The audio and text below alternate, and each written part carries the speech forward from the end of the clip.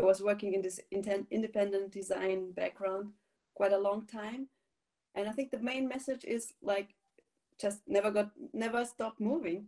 And you have to be really attentive to opportunities and be flexible to jump on the wave and get into new projects, and never be afraid that maybe it's not your field, it's maybe not your first interest, and because there's always so many things possible, and if you have the energy, and you'll be able to make great projects. Product design should be always based on people and social backgrounds, and with product design you also want to make the life easier for people, and it should be always a part of the project and product development. So if you think about a new product, you have to consider it also what is like the reality around you. You have to be adjustive and to see like, okay, how is the habits of people are changing in those special moments of life.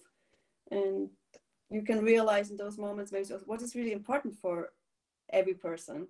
So those kind of shifts are always happening, and we have to be attentive and to try to capture all these insights and try to include it in future projects.